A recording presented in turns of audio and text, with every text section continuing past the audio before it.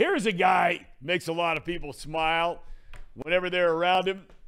Man, we go way back, Terry Nelson. I can't believe you got that gray in the beard, man. I remember you were some strapping cat coming out of California and showing up with Blunt and Van Exel and, that whole bunch, and Herb Jones. And, boy, it's hard to believe it's been that long ago, isn't it? I feel it in my knees, so it's not that hard to believe, brother. Knees. It's been, 31 years, 32 years now. And you guys had, what was it, the 30th reunion of that team a year or two ago, something like that? You all got back together here in town. Is that right? It was actually during homecoming. It was in October. So we had our 30-year. They brought back for the Final Four team and the Elite Eight team. So the 91-92 team, the 92-93 team, Wes Miller in the university brought us all back in, flew in everybody and their families, including Coach Huggins, and had a great time. All right, look, the story has grown through the years. The legend of you come in, great teams, and now here comes a crosstown shootout, and you guarantee this is going to be a tail kicking. Walk us through that story of what really happened when you went on the record and made that prediction. How did that all happen? So we just beat UAB or something. So, and all the other teammates used to run out the back door because they didn't want anybody to see all the women that they had left tickets for. So they used to always send me, because I had the mouthpiece, they would send me in front of the camera to do all the interviews. And so I was walking out the back, just coming from the media session, and Bill Cook got me in the hallway, and he was like, so you interviewing me about the previous game, and he said, so what do you think about the Crosstown Shootout? And I'm like, look, man, seriously, where I'm from Long Beach, California, where I'm from, Crosstown Shootout, a rival gang members going at it. I said, blow them out. They don't have a chance. Like, because we played them all summer. They came to our gym. We went to their gym. I didn't think anything of it. I was just, tongue in cheek. I've been known to pop off a little bit. So I get back first thing in the morning. I had no idea that, we had a week break just like we have now. So I didn't know the build up for it because I didn't know anything about it. So first thing in the morning, it's like 7 in the morning, Q102 calls me. And they're like, hey, Terry, hey, I want to talk to you about the Crosstown Shootout. I hear you say Jay doesn't have a chance. And I'm like, yeah, they don't have a chance. We should blow them out by 20. Crosstown Shootout. This gang member was going at, I'm talking all this. Hang up the phone. Because there was no two-way calling in the dorms back in 1991. Some dorm phones. Hang up the phone, 700 WLW. Somebody called me. Hang up the phone, the whiz. It was 7 in a row. And they were just waiting to get, I don't know how they got my number, but they were calling back to back to back. And I'm sitting in the bed like, I could do this all day. Man, this is something else. Phone again, I pick up the phone. I'm like, hello, get your ass in my office. I'm like, what? Hugs? He goes, so I'm throwing on clothes. I walk over to the office, and Betsy Maidens, who's our secretary at the time, she's laughing so hard she couldn't even talk to me. She's just pointing in the back, like, just go to his office, go to his office. So I go to his office. His office is either open or the door is closed, but he had a door stopper in it this time. And so I walk in there, and he's got a newspaper up. And so I'm like, you want to see me? He goes, sit your ass down and be quiet. I'm like, okay. So I'm sitting there, and 5 minutes go by, and he's like flipping the newspaper and going through it, and he kept going. And I'm like, and I look in the front page of the paper. At the top section, it says, Nelson predicts blowout. Xavier doesn't have a chance. And I'm like, oh, and he puts his newspaper down, and he's got glasses on. Now, anybody knows the whole story. He used to have, before he got LASIK surgery, he used to wear contacts. And he'd be up all night, having cold ones, shutting down some establishment, and then talking basketball, going back, watching video, till 5, 6 in the morning. And then when he comes in, his eyes are too irritated to put contacts on. So he wears at that point, you got to have your best practice. You got to be on P's and Q's because he's a type A and he is ready to be set off like a linchpin. How does somebody who averaged 3 points and 2 rebounds have the audacity to think that he's going to make a difference in this game? Why would you pop off like that and give them billboard material? I said, Coach, I had no idea I'm being recorded. He goes, are you that stupid? You can't be that dumb. No. He said, I'll see you at practice today. So we walk into practice, and they have all of these tripods, 5, 12, 19, 9, Star 64. They're all in there and they're all in their stations. And so everybody's walking around. Hugs and I happen to walk in at the same time, coming from 2 different places. And we walk by Nick Van Exel at the same time. And Ken Brew was asking Nick Van Exel, what do you think about Terry's quote that, Xavier doesn't have a chance? You guys should blow him out by 20. And Nick goes, yeah, I agree because their big men are soft. And Hugs hears it. He just goes crazy. He goes, I said, everybody get the F out. He kicked the media out. Get out of here. Get out. So everybody gets out. So we start practice off by running 20 suicides. And after about 10 of them, Nick said, man, you paranoid. You know we're going to kick their butt. He goes, I'm paranoid. I'm paranoid. Get the F out of here. So he kicks Nick out of practice. Now, T, I don't know if you've ever seen or heard of anybody get kicked out of practice, but when you get kicked out of practice, you're supposed to go to the locker room. Yep. Sit there with your tail between your legs. Coach Steve Moeller would come in there and talk to you, bring you back out, and you're supposed to be all nice and humble, ready to be coached. He goes into the locker room, Steve Moeller does, comes back out. He goes, I don't know where he is. And Huz goes, well, if you don't find him, you better find another job. So he was looking for him, comes back 5 minutes later. Nick's got his jersey on backwards, eating a hot dog. And we're all like trying not to laugh. We're covering our mouths. We're laughing hard. And Huz is sitting there and puts his practice schedule under his arm. And he said, what the hell are you doing? He said, Hugs, I don't play that. You kick me out. I ain't sticking around. He said, you paranoid. He goes, okay. So I'm paranoid, huh? 5 minutes into practice, Corey twists his ankle, had to be carted off. He goes, and you think their big men are soft? Look at our 6'10" stud being carted off like a slab of meat. At that point, he just says, coach yourself. So for the first hour of practice, Anthony Buford grabbed the practice schedule, said, come on, man, let's go. So every drill we're doing, we're clapping it up. We're like, yeah, let's go. Like we're making them mad because we're hitting shots and we're having lots of energy. And then so he goes, okay. So the game comes. And we start out, we blitz them bad. They're trying to press us. We throwing over the press. We're getting dunks. And we end up beating them on the road in their place by 18. And after we did the handshake line, he walks out. We're walking to the locker room. He puts his arm around me. He goes, all right, why don't you retire 1-0 as a prophet? That is awesome. That is a great story. That is, yeah, and I was around back when I was doing the games when all you guys were there. I was witness to many, many times where either individuals or the team collectively was thrown out, sent back to the locker room, and sooner or later everybody be back out there. I don't know if you saw any of, probably didn't. We had Hugs on the show last week for about an hour. And, I mean, what you guys had going on there was, look, I know the national championship stuff and playing in the finals back in the early 60s and all that kind of thing. But, man, those were two really special teams with a lot of great characters who had a lot of great character and toughness about them. We come from different backgrounds, and we were last chance students. The documentary Last Chance U, we were at where bunch of JUCO guys, bunch of guys that transferred. Anthony Buford came with Bob Huggins. Herb Jones was a junior college player of the year, national junior college player of the year. Corey Blunt was a national junior college player of the year. Corey, Eric, and I came from California. We were the 3 best players in California. And none of the UC schools, UCLA, USC, they didn't take JUCO players. And so we were just looking to play together. And so we picked Cincinnati. So we came together, and then we brought Nick Van Exel in. And Nick Van Exel came in the day that we got there. One of the funniest things I've ever seen. He was coming with his cousin, and he had a hatchback. And I'm like, there he is. So we're standing all outside of Daniel's Hall waiting on him. Like all the teammates are sitting together. And he pulls up in a hatchback, opens the hatchback, and it's just littered with clothes. I mean, it's no hangers, it's no bags, it's no suitcases. It's just clothes in the back. And we're grabbing the clothes, we're putting them in trash bags and grabbing our arms. And he has this television that he's bringing into the dorms, and it's still got a hanger in it with aluminum foil on the tips of it for the I mean, meager beginnings, but we instantly hit it off. We instantly had chemistry. And because we could not go anywhere, we were literally the last chance university for us. Yeah. Coach us as hard as he wanted. He can say whatever he wanted. He can do whatever he wanted. And we could not leave if we wanted to play.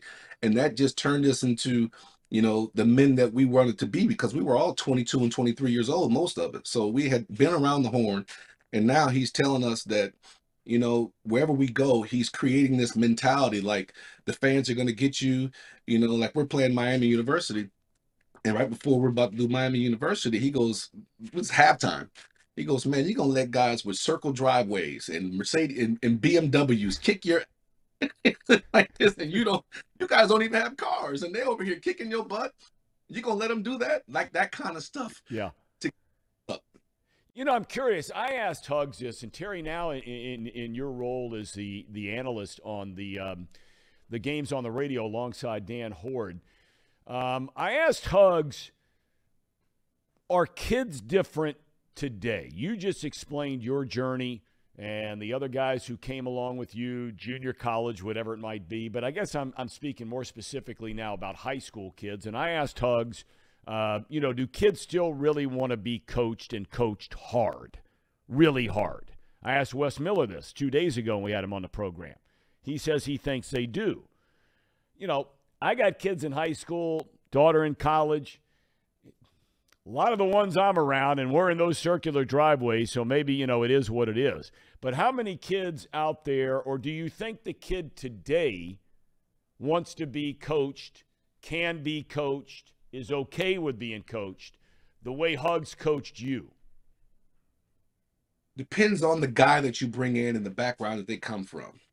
Some households, they're just used to a mother or a father yelling and screaming. So when you got a coach that yells and screams, doesn't bother them whatsoever, they can take it.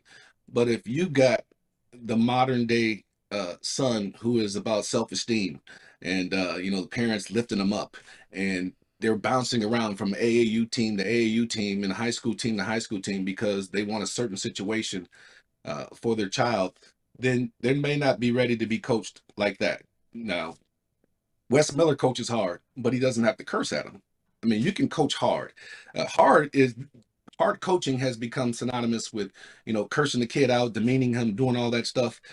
No, that kind of stuff is it's not it. Not with the portal. Not in this day and age. You cannot do that because they would just bounce around. They would just leave you, and don't even wait till the end of the season. They would just shut out. So you won't last as a college coach with that kind of demeaning and that kind of tearing down, especially if they don't trust you, if they don't think that you are doing it for the best interest, if they only see it as you need to win to keep your job, then they'll leave. But if you've established rapport, if you're constantly on the phone with your guys and doing things and your team bonding and they know where your heart is, then they'll take you giving them some stiff and tough criticism that can change their behavior, because discipline is just training to elicit a certain pattern of response or behavior. So discipline doesn't always have to be, something verbal lashing that just strips you of your humanity. Discipline or hard coaching can be anything that changes your behavior. And yes, you can still do that. All right, let's talk about the shootout tomorrow. You've seen every second of every game UC has played so far this season. Before we get into some of the shortcomings, tell me how you see, what are the strengths through 9 games of this UC team? The strength is the spacing and their ability to create for each other. They got 3-point shooting, and the way the offense is structured, it's constant movement. So it's not one guy holding the ball and everybody else standing. Now, Julius is going to be the creator in the offense because coach wants him to be able to create and get other guys shots. But that ball goes from right to left. The bigs move off the block. Nobody is standing on the block. So the free-flowing offense allows this team to score, nearly 80 points per game, which is up from previous eras where we couldn't, sometimes we didn't even reach 80. So these guys, the offense is there. Another one of our strengths is the ability to come from large deficits because of the free-flowing offense and the fact that we can get stops. Defensively, the problem that I think Cincinnati will come up against is rim protection. They don't have the big 6'10" shot blockers. They don't have the 7-foot shot blockers like they had in the past. Guys that can erase some of the mistakes of, guys going for steals on the block and don't get it. And all of a sudden, out of the weak side, somebody comes and just mats it off the glass. So they have to do it with length. They have to do it with, fighting through screens and closing out. So their initial defense has been much better over the couple weeks. And it's really been elite to watch them shut down three-point shooting teams because how they fight through screens. So that's one of their strengths, is that they can really scramble defensively and find a way. It's just that when that ball gets down low, if they stay out of foul trouble by playing solid, defense is one of their core strengths. All right, weaknesses. You talked about not having the big man who can, erase mistakes. Somebody comes into the lane, shot blocker, intimidation kind of guy, all those kinds of things. Xavier does have a couple of big guys that can play. There's no debate about that, and Fremantle likes banging around. What do you see as a couple of the determining factors between winning and losing in the game tomorrow? Being able to control the paint, giving them one shot, making it tough as defenders in the post, because they're going to play big. They're going to post. They're going to post their guards. They're going to post their bigs, and they're going to try to win the game by chipping away. If it was football, they're going to try to win the game by running the ball and making you, load the box. Same thing. So, same thing with basketball. They're going to post their guards. They're going to post their bigs. They're going to play pick and roll to where the roll guy is, either posting on a mismatch or the kickouts. So if we can defend the post, if we can push guys off the block, make them shoot uncomfortable shots. Like if a guy likes to shoot from, 8 feet away, the middle of the circle, over his left shoulder, a jump hook, you want to push him off to about 10, 12 feet and take away the jump hook and make him shoot a turnaround jump shot. Sounds simple, but if you shoot a turnaround jump shot, it pulls you out of rebound position. Easier to box out. He'll miss the shot, take his vision away, and they'll think that they just had a bad shooting night. They don't realize that you've taken away their number one option, and most post guys don't really have a counter that they go to.